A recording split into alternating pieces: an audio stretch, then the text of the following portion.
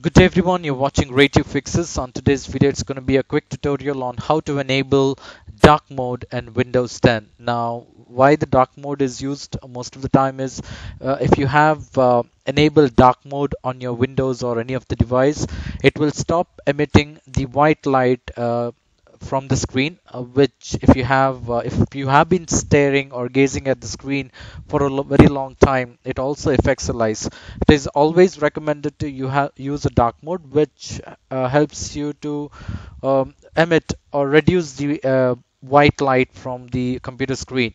Now there is a quick, easy, simple step. What you will have to do is you will have to go back to your desktop, do a right click on the desktop, click on Personalize. Once you click on Personalize, you will have to click on Colors. Under Colors, you will have to scroll down here and select Dark Mode. So what it will do is it will enable the dark mode, and this will be applicable for your File Explorer, all the application, and also it will be also applicable for your Chrome as well. So you don't have to separately go and open or enable dark mode for your Chrome. So this is how you can go ahead and enable dark mode on your computer. I hope you like this video.